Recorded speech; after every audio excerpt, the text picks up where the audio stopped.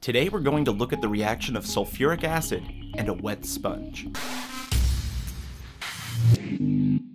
Safety first, put on some protective gloves, and after that, we strap on some goggles to our face.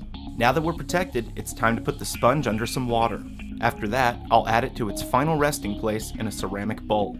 And of course fumes are awful, so I'm taking the whole thing outside for good ventilation. And now comes the fun part. I'll unscrew my bottle of sulfuric acid and slowly pour it over the wet sponge. The sulfuric acid eats through the sponge with the fury of 1,000 suns.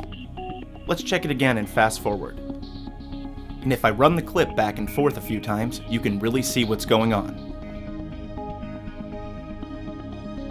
Mixing it around nearly depletes the sponge, but why does this happen? Let me know in the comments what you think, and make sure you're subscribed for more 1 Minute Science.